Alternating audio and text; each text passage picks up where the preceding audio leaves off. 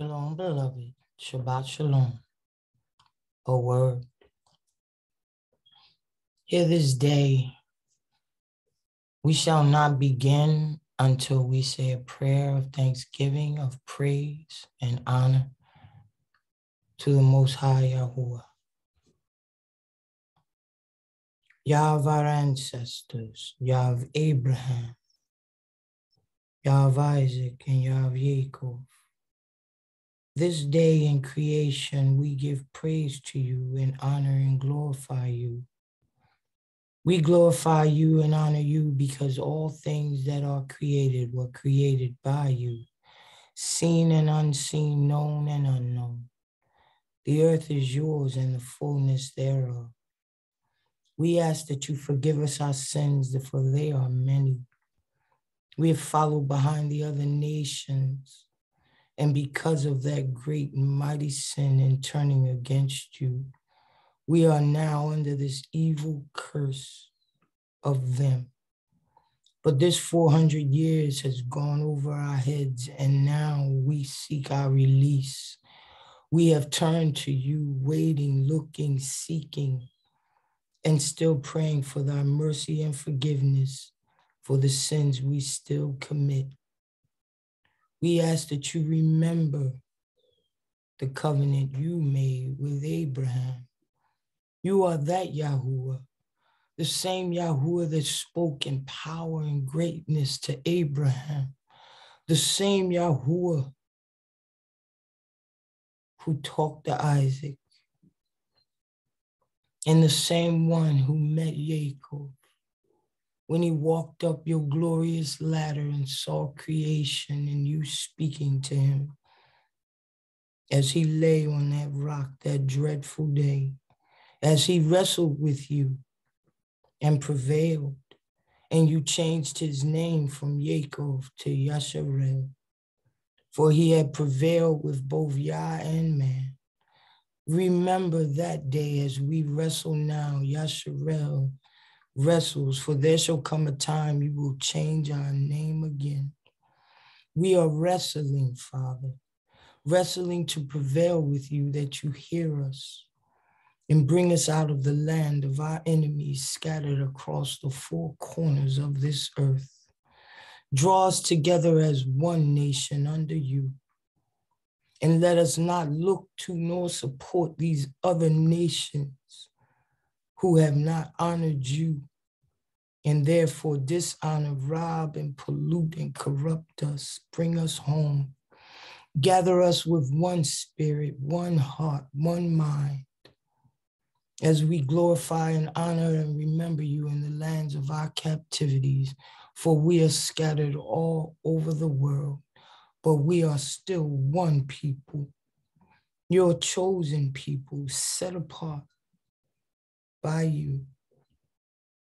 We understand and honor you and your creations as the earth is being destroyed and polluted spiritually, physically, and mentally. This world is polluted with wickedness in high places, Father. It teaches the pollution of violence and murder and robberies and glorifies it. No morality, Father. Bring us out. Physically, the food is poison, the water is poison, for they do not honor your creation, but alter it with chemicals and pollutants and hormones, Father. But we remember you, our creator, who has created all things. We were not created for the earth's sake, but the earth was created for our sakes, and yet they destroy the earth. And many of us who participate, Father, we ask for your merciful forgiveness. Without your mercy, we are doomed. But you, in your word that does not fall to the ground, said you would redeem us, a remnant of us. And let all of us who come under this prayer be a part of that remnant, Father. For the wars come and the rumors of wars. And whether there be a World War III, there is only one war that we need win. and that is our spiritual warfare. Let us come back, release us from this prison of these carnal people and bring us home to you. Remember the covenant, Father. Wake us up, circumcise our hearts, circumcise our ears, circumcise our spirits, that we draw nigh. For as we draw nigh unto you, you said you would draw nigh unto us.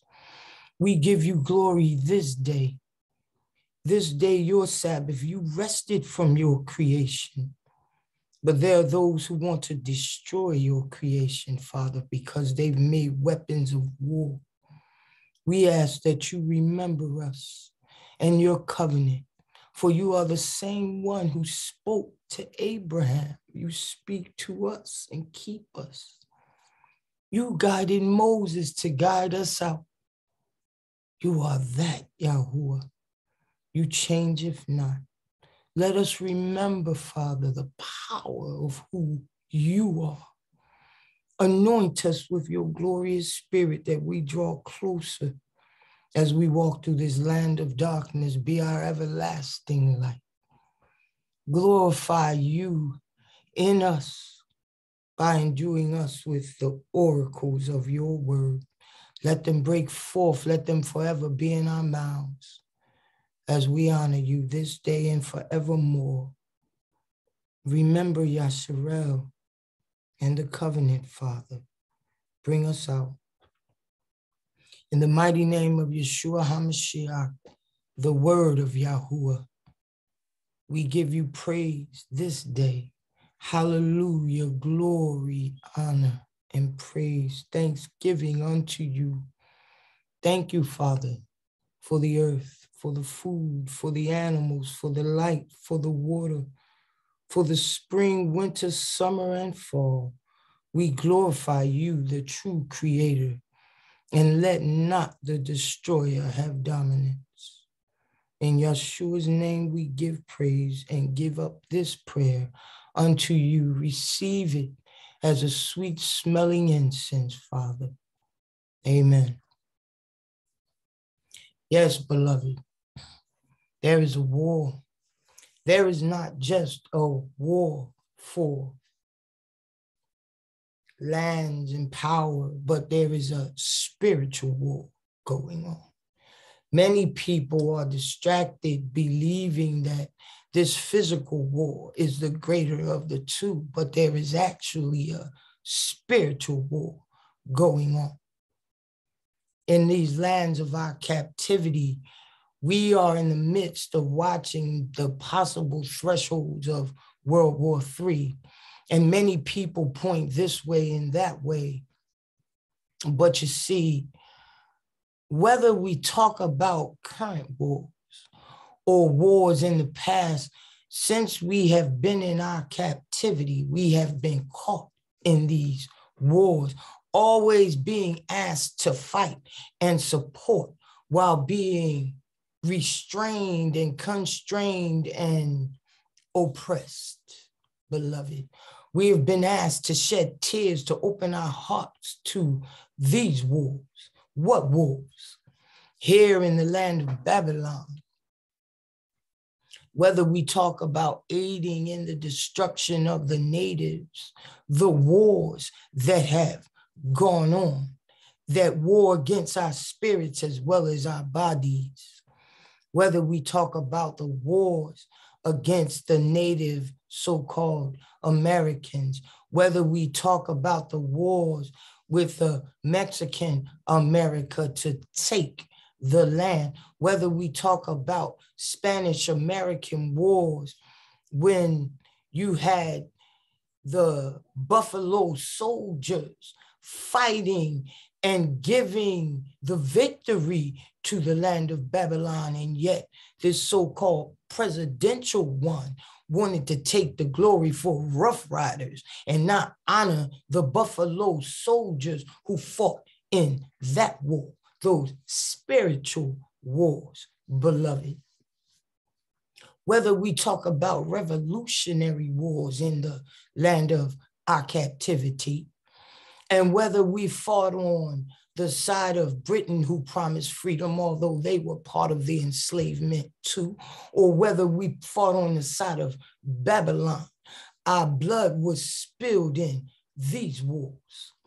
Whether we talk about the Civil War and we look at the 54th Regiment of Massachusetts or the others who fought, forced to even aid the Confederate as well as the Union in those wars to gain freedom, only to find this Reconstruction left them with nothing. Although we rose, they brought us back, Jim Crow laws and such, those wars. Whether we talk about the First World War, and we bring up the Harlem Hellfighters given weapons that would not work, sent to serve France and gained more honor overseas than they did in Babylon, who sent them to fight those wars.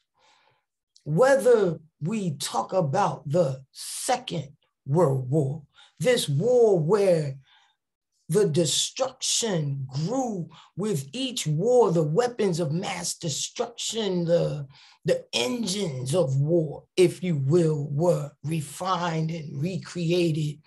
Whether we talk about the mini ball in the Civil War, whether we talk about the ships and planes in the First World War, whether we talk about the Manhattan Project that produced the first nuclear weapon in America, Robert Oppenheimer, quoting the Bhagavad Gita, "I am become death, the destroyer of worlds." When you look at these foolish nations who have created engines of war, weapons, nuclear warheads so great that they can destroy the world, and now we stare at a third world war.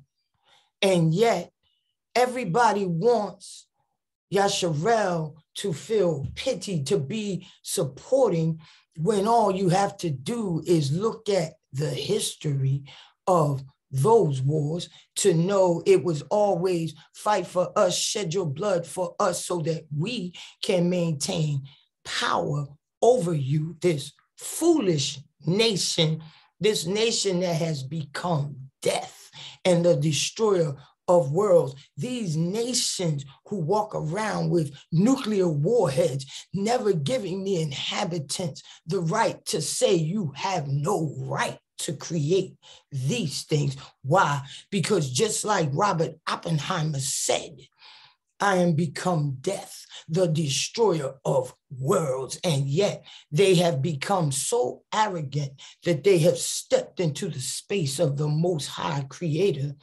trying to believe they have the power and the right to have this power to control the world, so much so that if you don't do what we say, we will obliterate you. And yet want to stop others from having these same said weapons of true mass destruction, this threat of a third world war. Why? Because it traces back to World War II, when Babylon, America, created that atom bomb, when Robert Oppenheimer saw the power of what he did when they worked on that Manhattan Project, and Harry Truman decided drop it on Hiroshima and Nagasaki because they stepped into the realm of God, destroying untold people. And now we have these superpowers, if you want to call it that. They think they are superpowers, but Yahuwah, who the earth and the Lord is the Lord's and the fullness thereof. The earth is the Lord's and the fullness thereof. These who think they are a superpower have never known true power, because had they known, they would have been humble enough not to destroy that which they did not create. But here we honor him on this seventh day, this Sabbath day, the day that they removed and tried to create a Sunday worship for. This day we give honor because we understand whether there are wars or rumors of wars. We know who the true power is and that judgment has come. Yes, beloved, yes. I want to share something with you.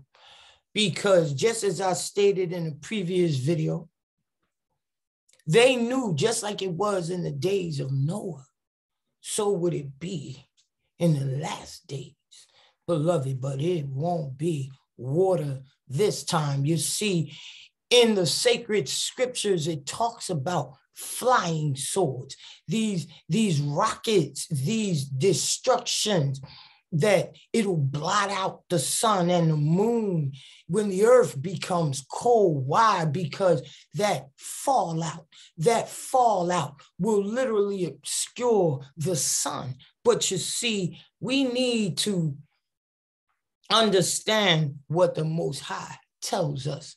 Work with me, bear with me as I share this thing, because I understand who created all things.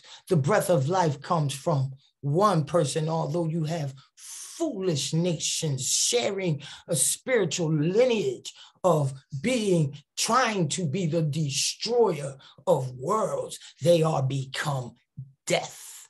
Just like Robert Oppenheimer said when he quoted those Hindu spiritual, the Bhagavad Gita, I am become death, the destroyer of worlds. Now, as they build their so-called military might to such a foolish level that they can destroy the whole wide world and call themselves superpowers, hegemon, when in truth and reality, they have gone blind. They have become some of the greatest sinners of all time because they want to destroy what the Lord created.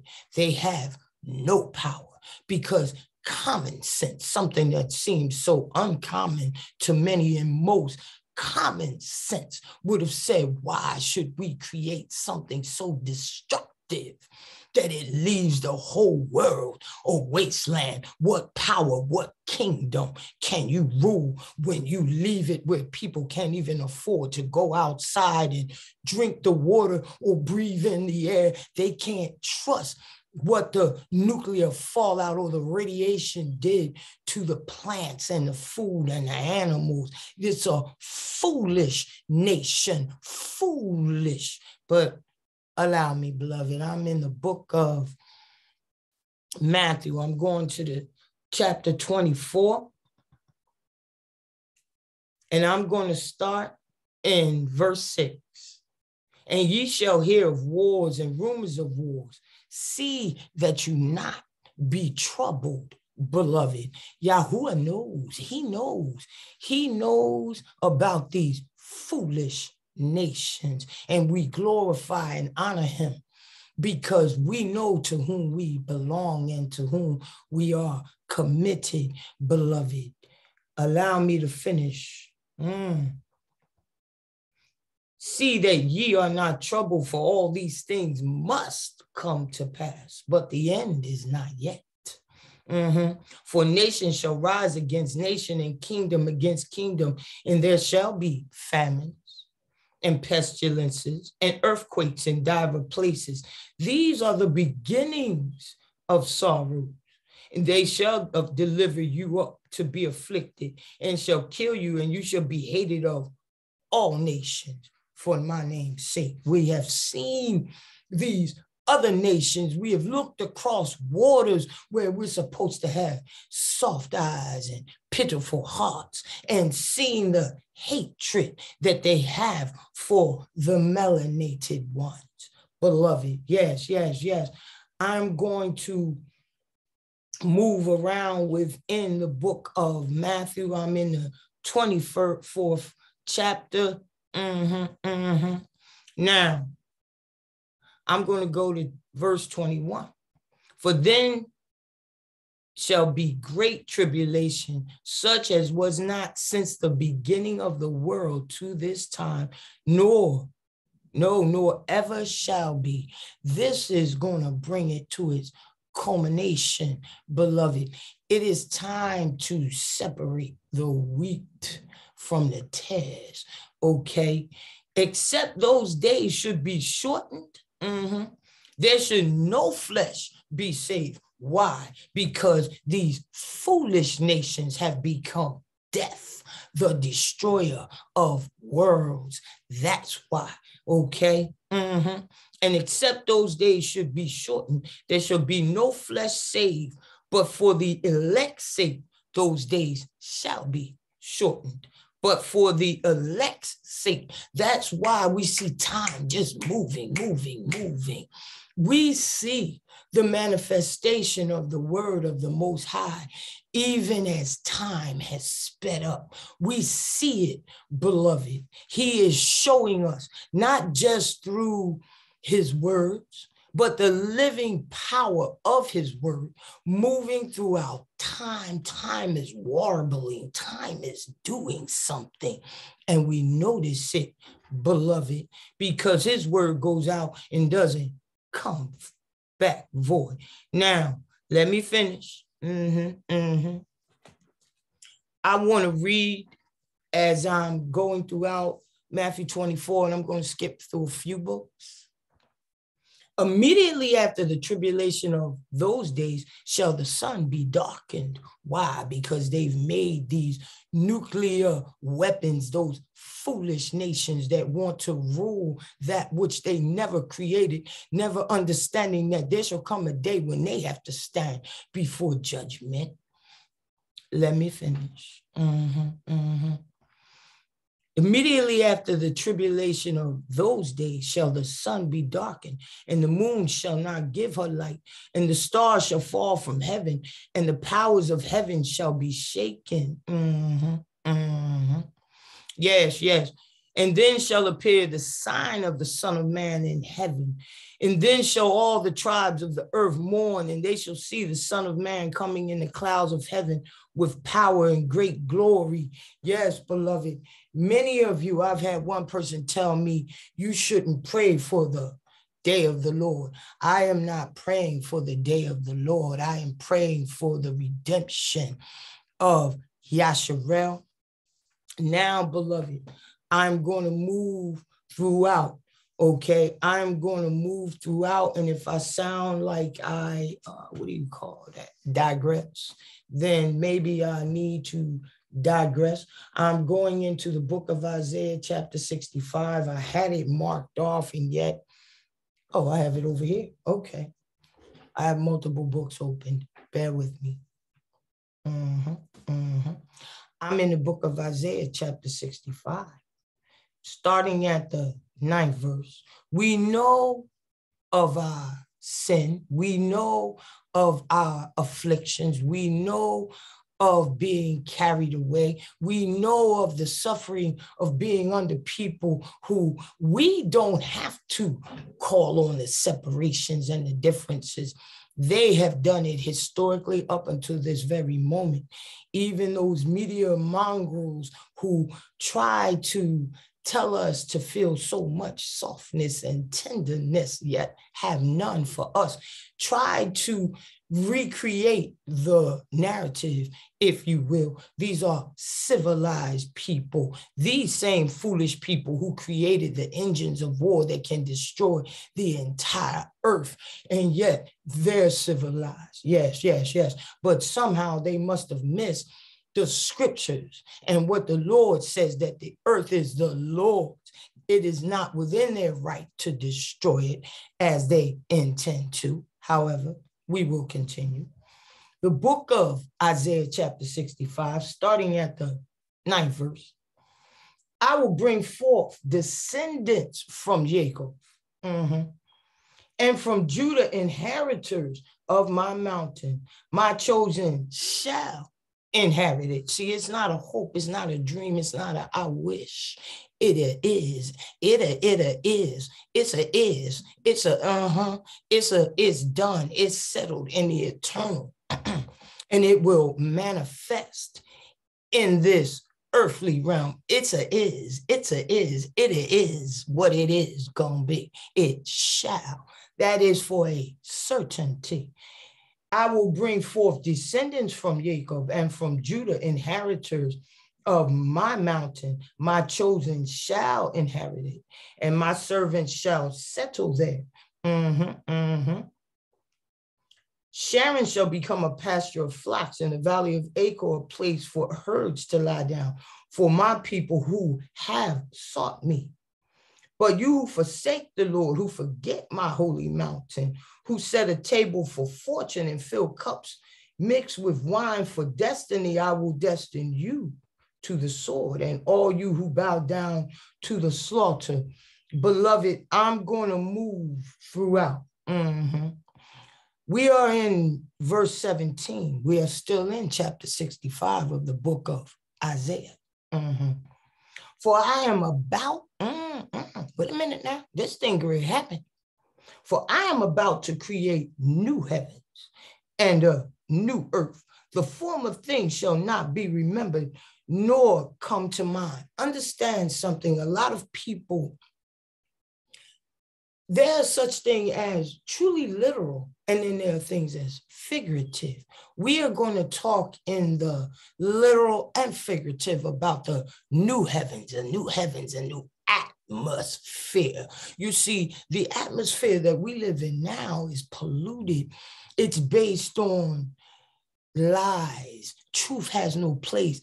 Honor has no place. It's based on selfishness. It's based on greed and extreme immorality. Those who say they follow the Most High, and yet their actions, the fruit of what they do, tells another story.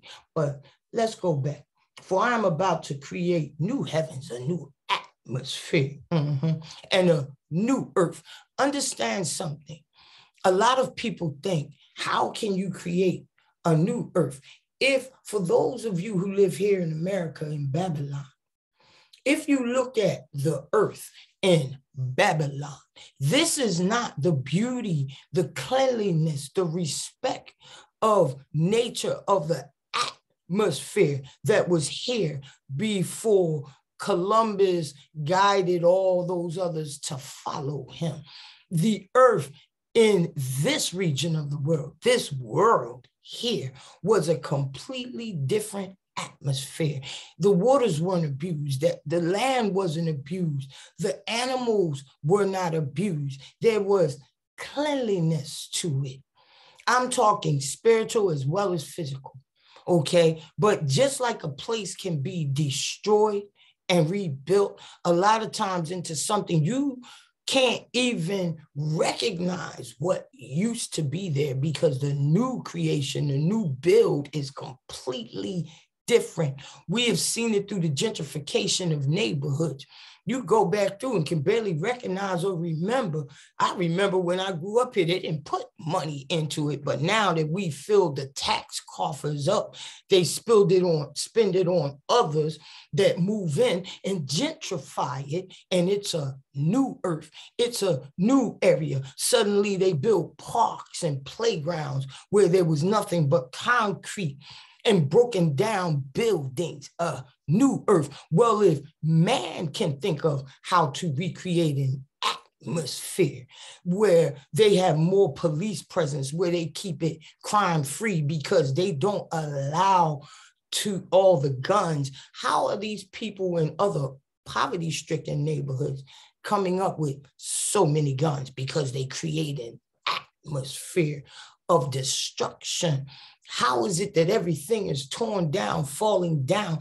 Because it is not built up.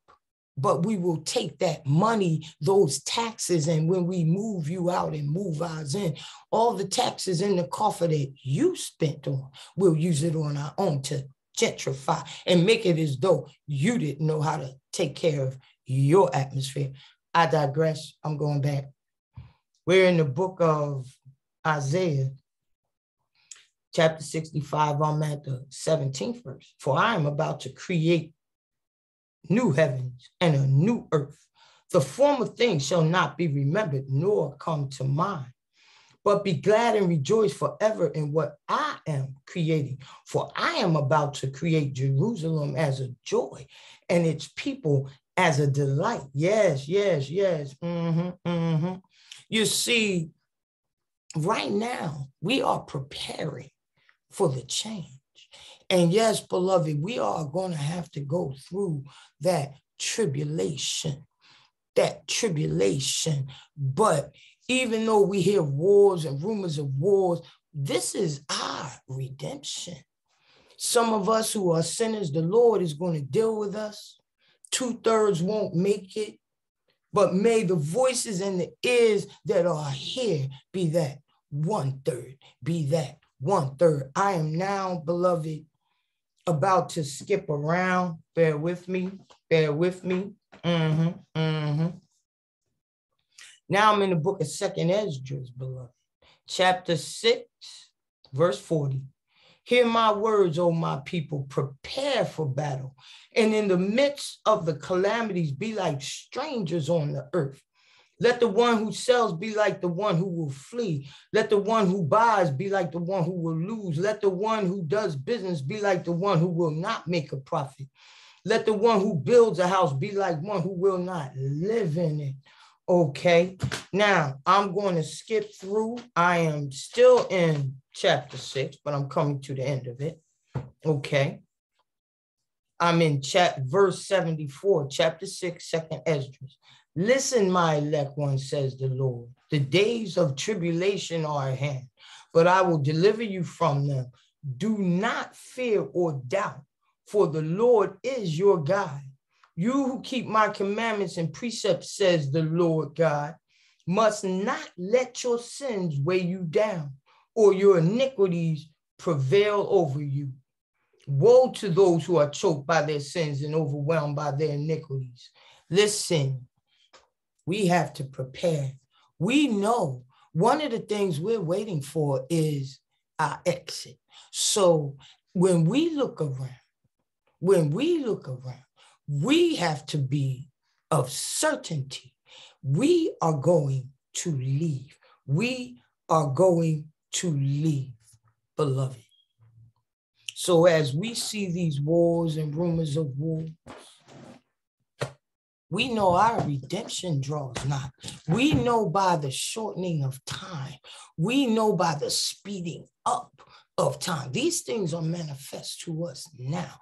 And even though there are those who are have spiritual wickedness in high places, bear with me. I'm moving throughout. I've got multiple books open as I try to bring this to a conclusion. Okay, I'm in the book of Ephesians, chapter 6, at the 12th verse. For we wrestle not against flesh and blood, but against principalities, against powers, against the rulers of darkness of this world. They rule darkness. They are become death, the destroyer of worlds. They sit and hold weapons of mass destruction to destroy peoples who get no voice, no choice. They're just in it, and they do not honor the Most High because the earth is his creation. And yet they have made weapons that can destroy everything. Wait a minute. For we wrestle not against flesh and blood, but against principalities, against powers. Now, these are spiritual powers. These are different levels of angels that have fallen under the wicked one, that followed the wicked one, this persuasive wicked one that took 1/3 of the angels of heaven. These same wicked ones speak into the ears of foolish nations, these powers, okay, against rulers of the darkness of this world, against spiritual wickedness. Yes, in high places. See, they're not working down low. They sitting high. This wickedness is so powerful that they have taken on powers they never had a right to. But this day, this Sabbath, we are going to honor and glorify the creator of all things, because we are about to go home. We have to be ready to go. We have to be ready to go because they are on a self-destruct mission. They are on a self-destruct. They have unleashed their own beast. Frankenstein's monster is running amok, a monster they created, a monster. I am not talking about a person. I am talking about the spirit of what they're doing. And they always want to shine the light the other way. They always want the other guy to be the bad guy, the other guy. Even when they speak of other nations, this doesn't happen here. And yet they've gone into Iraq and blasted it back to the Stone Age at one point. It's like, wait a minute, what are you doing over there when you claim your enemy is in Afghanistan, but you ran to Iraq? And if we look at the whole thing, just to bring it into focus, we talk about sovereign nations. You're in a nation that whether you got argument with them or not, you live over on the other side of the water, on the other side of the pond, and yet you're the good guy. At least that's how you're going to narrate that story, because those people are used to it. But who is the one that proliferates it? Foolish nations, beloved. Yes, yes, yes. And always willing to let us fight in the midst of these wars. Well, there's another war going on. When we look in the book of Revelations in chapter 12, when that enemy went after, and I'm going to read it as I'm turning, bear with me again, I've got a lot of books in front of me. Okay. All right. And there appeared a great wonder in heaven, a woman clothed with the sun and the moon under her feet, and upon her head a crown of 12 stars. And she, being with child, cried, travailing in birth and pain to be delivered. And there appeared another wonder in heaven, and behold, a great red dragon, having 7 heads and 10 horns and 7 crowns upon his head. Now, I'm going to skip down. The woman fled and was taken into the wilderness. So I'm going to move on all the way to the last verse of the 12th book of Revelation, 17th verse, 12th chapter, 17th verse. And the dragon was wroth with the woman and went to make war with the remnant of her seed, which keep the commandments of Yah and have the testimony of Yeshua HaMashiach. We've already been in a war, beloved. We've been in a war. But this time, our Redeemer draws nigh. This time, we've got help. So when they want you to fight in their wars, what they don't tell you on that spiritual game plan is they've already been warring against you using spiritual wickedness from high places. Yes, yes, yes. We aren't wrestling against flesh and blood when our children, when this atmosphere is corrupt and polluted with the behaviors of what Yahuwah tells us not to do, be it through that television where we see a long, far vision of sex, murder, mayhem, making it as though it's normal. Okay.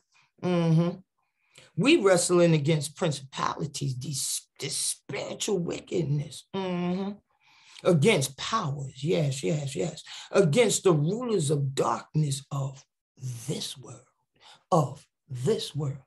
But we are honoring and glorifying the Most High because we know that we have a true Savior. We are not going to pretend that we are without sin because we all have come short. We know, but what he told us, we are trusting in his word, and he is coming back. He did not break his covenant. Everything he said he would do, he's doing. So, beloved, this day, we are going to honor and praise the Most High and do not fear, and not fear, beloved, but glorify his name. Beloved, Shabbat Shalom. A word.